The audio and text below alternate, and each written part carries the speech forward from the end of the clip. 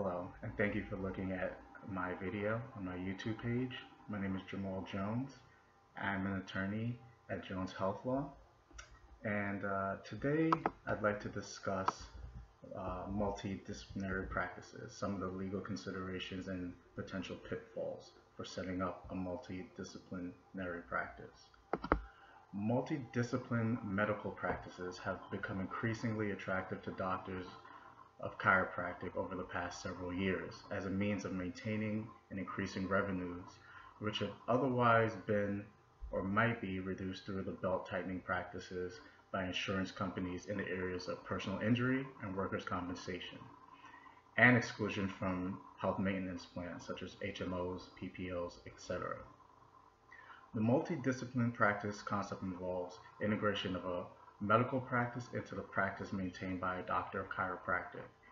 This type of combined practice can become a very effective means of expanding a chiropractor's patient base and production of additional revenue, but can also come with some serious potential legal liability.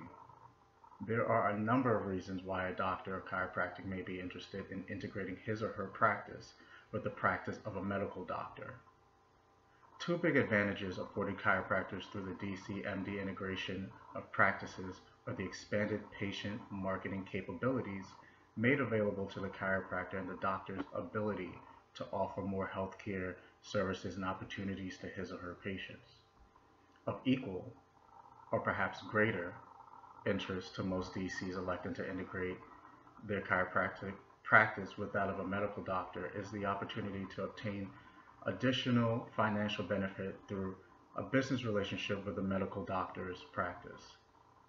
The business relationship, which is created through a multidisciplinary practice, whether it be by simple office sharing arrangement or a carefully constructed management service agreement utilizing lease agreements and management service contracts, ultimately promotes superior in-depth healthcare analysis and provider response capability.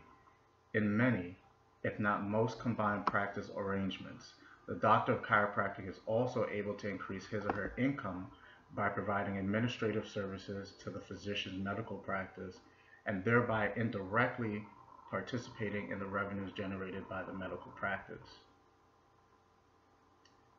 The principal impediment to the combined DC-MD practice, or it can be DC-DO, DC-MD-PT, there's any number of combinations of these multidisciplinary practices that can exist, is the long-standing prohibition in some states against the corporate practice of medicine. You have to look at your state to determine what the prohibitions are there. While it is against the law for an MD or a DC to split fees in the form of a kickback for the referral of a healthcare patient, because there exists no limitation in the corporate practice of chiropractic, a doctor of chiropractic can legally share fees he or she earns through his or her professional practice with a non-chiropractor, but that's not the case with a medical doctor. Again, these rules may vary depending on the state that you're in. A medical doctor may only associate or share fees earned through his or her medical practice with another medical doctor. To do otherwise violates the prohibition against the corporate practice of medicine by subjecting a physician's medical judgment to control by a non-physician. Thus, while a chiropractor entering into an integrated practice arrangement with a medical doctor may be able to jointly treat patients and co-market the practice with the physician, he or she cannot own any interest in the physician's professional association or medical practice, or directly participate in the revenues generated through the medical practice. A properly crafted DC-MD multidiscipline integrated practice provides a means to lawfully achieve these otherwise unattainable ends. In the DC-MD multidisciplinary practice, ownership of the physician's professional association may be maintained in some cases by an absentee owner physician who employs a worker physician on site at the practice's clinic or by the on-site worker physician himself. Both ownership formats impose unique legal considerations in the formation of the multidisciplinary practice. While an absentee owner physician may provide more assurance that the physician with whom the DC has chosen to integrate his or her practice may not someday walk off with a successful integrated practice. Organizations utilizing this format generally attract closer regulatory scrutiny. At least one chiropractor that I know of, not personally, has gone to jail because of the unauthorized use of an absentee owner physician's medical provider number for patient billing. The on-site worker physician format should provide a more stable and legally secure operating working environment, but may afford the chiropractor with less protection from a greedy owner physician should the integrated relationship begin to sour.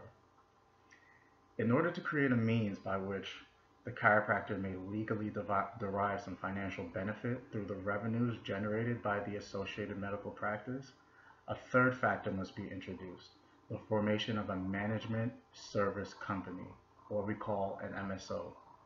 Since ownership in an MSO is not restricted to the licensed professionals, anyone may possess an ownership interest and thus share in the profits of the MSO's management enterprise. The MSO may be owned in toto or in part by the participating chiropractor. Ownership may also include the physician, though this is not generally a good idea. Integration with the physician's practice is accomplished through a series of interlocking contracts between the MSO and the physician's professional association. This contractual relationship typically includes a management services contract, a premise lease agreement, and equipment leases as necessary. Through these contractual relationships, various administrative services are provided by the MSO to the physician's practice. While the contractual relationship may not in any way delegate any degree of control or responsibility over the physician's medical practice to the MSO, it does enable the owners of the MSO to share in a portion of the revenues generated by the medical practice through the payment of service fees for the management services provided. All management services provided by the MSO must be services which are necessary to the operation of the medical practice. The fees charged for the management services must reflect actual market value for similar services rendered in the specific locale of the practice, while the total fee package paid by the medical practice to the MSO may not be based entirely on an aggregate percentage of the medical practice's gross or net collections or profits, thereby violating the prohibitions against fee splitting. The fee package may incorporate a specific percentage of the medical practice's collections. Generally, from what I've seen, that's usually in the 15 to 25% range, with the balance of the service charges calculated on a per unit or cost plus basis. Periodic adjustments of the service charges may be done to properly update the appropriate administrative services rendered as the medical practice grows. Any DC, MD, or other coupling of medical providers must include employment contracts between the professional and the participating entities. These employment arrangements may also take different formats. The worker physician and chiropractor may elect either employee or independent contractor status with the medical clinic. Should the chiropractor elect to become an employee of the medical clinic, the state usually affords the physician the right to delegate the provisions of those professional services within the scope of the chiropractor's license to the chiropractor. Supervision by the physician is required under this relationship, and the physician maintains ultimate responsibility for the doctor-patient relationship. While some multidisciplinary program promoters construe this type of employment relationship to authorize the physician to bill those professional services rendered by the DC or chiropractor as physician services, A highly cautionary approach to this methodology is advised. For example, in the certain boards, like the Board of Chiropractic Examiners, maintains that any service provided by a licensed chiropractor, whether in association with a medical doctor or not, should reflect the treating chiropractor as a physician rendering the healthcare service, and should utilize the chiropractor provider number and appropriate chiropractic CPT code.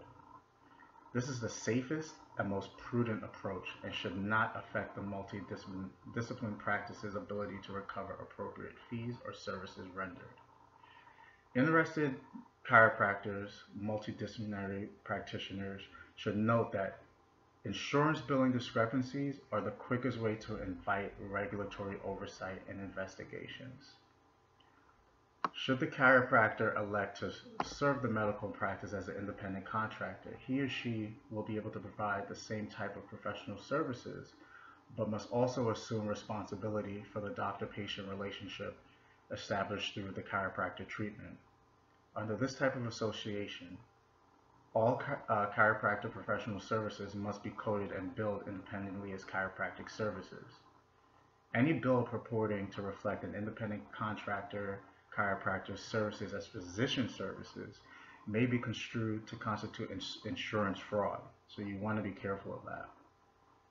Thus, any chiropractor contemplating an integrated multidiscipline practice with a medical doctor must give careful consideration to the type of employment relationships he or she wishes to maintain in the practice relationship.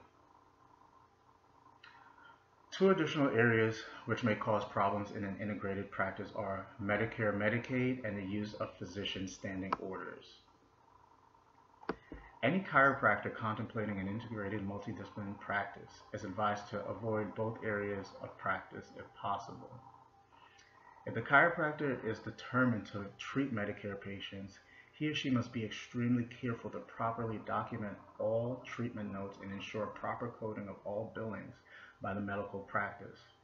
Be aware that under Medicare guidelines, a supervising physician must be on site during patient treatment, and patient referral relationships will be more closely scrutinized.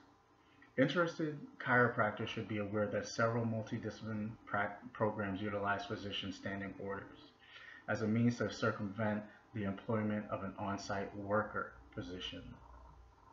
While physician standing orders are acceptable with the medical community in appropriate circumstances, use of physician standing orders to avoid an attending physician's regular attendance at the medical clinic will be a red flag to government regulators. The DC-MD multidisciplinary practice can be a very useful tool in expanding the chiropractor's practice. Any chiropractor who is interested in pursuing the multidisciplinary type of practice is advised to carefully review the legal structure of the program he or she is interested in utilizing with an experienced attorney such as myself. A carefully thought out, well-considered approach prior to commencing such an undertaking should include proper compliance with all aspects of Florida and federal legal guidelines, or the state that you reside in. Approaching integration of your practice in this manner will ensure enjoyment of the long-term benefit offered through a multi-discipline type of practice. I want to take this time to thank you for looking at my video. If you found this of interest to you and you'd like to explore setting up a multidisciplinary practice, or if you have questions about your practice that already exists, you can contact me at jrj@joneshealthlaw.com. You can visit my website at joneshealthlaw.com, or you can call me on my office at 305-877-5054. If it's urgent, you can reach me on my cell at 917-912-8108. Thank you for looking at my video.